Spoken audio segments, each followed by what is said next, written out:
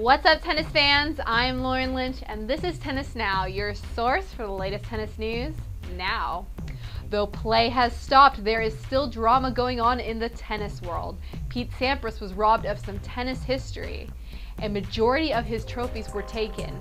Thank goodness it was only 13 of 14 of his Grand Slam trophies, but his 1994 Australian Open trophy was stolen from a public storage facility in West Los Angeles, along with 64 other winners' trophies, including 5 ATP World Tour titles, 2 Davis Cup crowns, and 11 ATP Master titles. He also lost some precious items like an autographed piano bench from Elton John and a signed guitar from Carlos Santana. Officials claim the storage facility was highly secure, but Sampras was in shock over the issue. "We've had some housing issues and we stored things while we were sorting that out. I was like, what? I thought there was security cameras. I thought these things were locked up tight. I was shocked." The items he lost were not insured because of how invaluable they were, price-wise and sentimentally. We all know what it's like to lose something we treasure, but seeing Sampras lose what he has is a shame to everyone who loves tennis. Sampras said, "I'm not one to gloat about trophies or show them off. I've never been like that. I just want them for my kids to see. They didn't see me play, but I'd like them to see these things. Losing this stuff is like having the history of my tennis life taken away. For me to have it for my kids is priceless. I just hope it hasn't already been destroyed. That's why I wanted to get the word out now.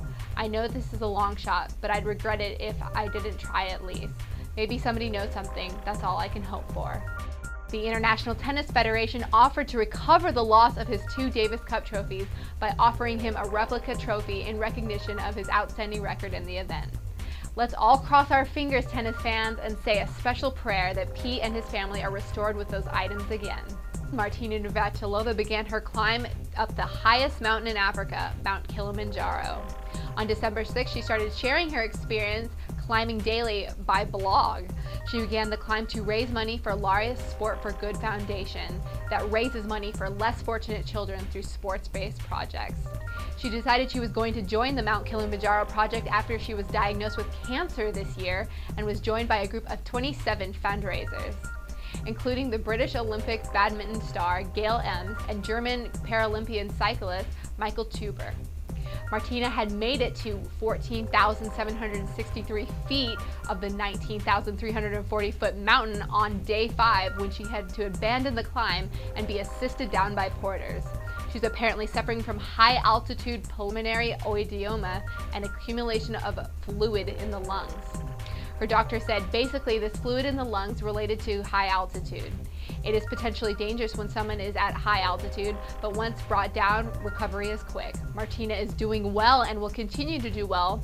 On her website, Navratilova admitted disappointment over the early departure. "I'm very sorry not to be able to complete this journey. We understand her disappointment, but applaud her efforts for such a great cause." Well, that wraps us up for today, tennis fans. Be sure to subscribe to the Tennis Now YouTube channel. Click that button up there and follow us on Facebook and Twitter as we keep you updated on all the latest tennis news and gossip. I'm Lauren Lynch, and this is Tennis Now. Thanks for watching. See you Monday.